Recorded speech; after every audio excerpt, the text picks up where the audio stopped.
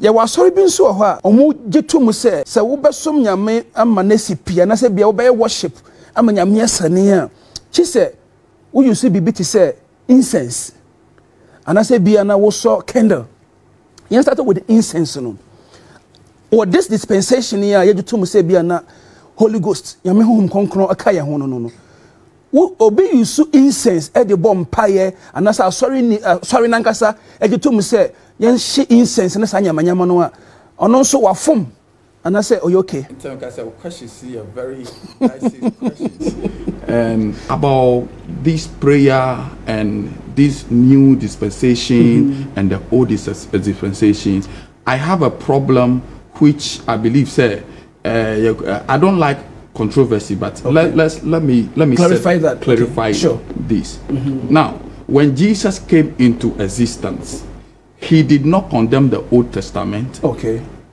And I find it difficult why by and sorry Nibino we believe in tithing. Where do tithing begin from? It begins from the Old Testament.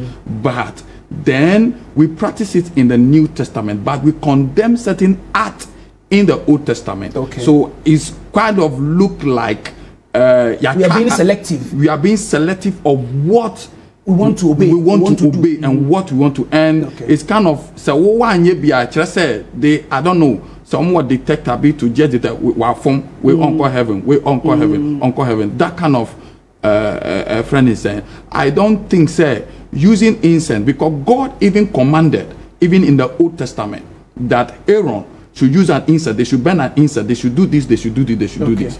Okay. God did not. A friend said, God in his own wisdom, and this are so obi using incense, no boy Jesus Christ dia, it's all the same. Okay. I feel based on what I know, I stand to be corrected because meaning Bibia, I feel that there is nothing wrong with, because the Old Testament was not condemned. If the Old Testament is not good, then I pray, say, then let us take it away from the New Testament. Let's know that we only have what? The New Testament. Because Old Testament in the 66 book. So if we divide, say, where the anymore, so why is it that we are not cutting off the Old Testament, but the whole book, no, holy book? Why are we being selective? Say, where they be engine to where you be to are they not all coming from the same Bible? Holy men of God wrote the scriptures by the inspiration of God. So I feel, so obi a burning incense, obi person I don't burn incense though. Okay. Obi a burning incense, obi a the other practice and mention the name of Jesus. Okay. I believe, sir. Because intention now they. Okay. Intention now they okay. I are very very important. Na Yesu Christo din ewo mu nkwa de I don't see anything, but say oh burning incense no, now you are mentioning the name of a demon, a god, other strange god be or I'll have where the problem comes a problem come from. What didn't you say?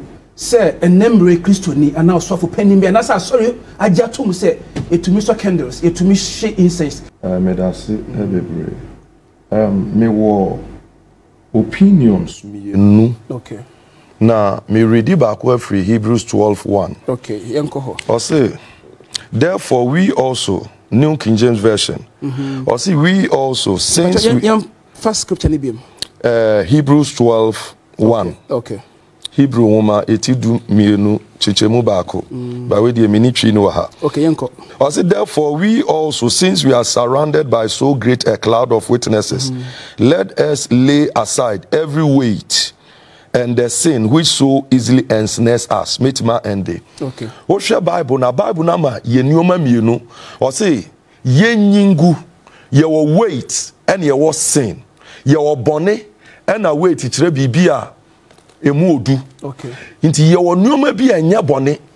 But ye wait et say okay. Obi aso akofo galo nsu aye mu ma. Na woni ni komirika. Eye den ya de a onso nsuo no. Ne ho beye hare obedi kan ye ja because nsuo ne so na be hinhim ontimi nkomirika sa de ope. Enti ye onuma bi wo Bible ma enya bone be ya de so wa. Okay. Enti no nia Kristo abe no incense a o kano mimi endim die mu no enye bone be na ne Kristo abe na eyade so a okay enti na medi kan ka say ye okwan bebra ye fa so kokuma ase by ekwan ni bi no ewa e be delay o wa bra ye shortcut ene ye wo nyoma bebre ma wo Bible mu enkire say yenye Bible na enkire say yentwa ntwene be enkire say yenye se wo kan Elia emra obo mpaye ema eja free soro baye na obe read Yohane nwoma 839 enkrona emre be asuafo ne Yesu nam enom hu se enkrofo bi bo mpaye tutu ahombone na omoka che Yesu enkrofo omo nka ye ho ma ye kwan ne mo mpa na eja free soro mesi omo Yesu si da bi munnim honhom atimi mu die na no mo ye omo nso ye ne a Elia ye e wo kire semu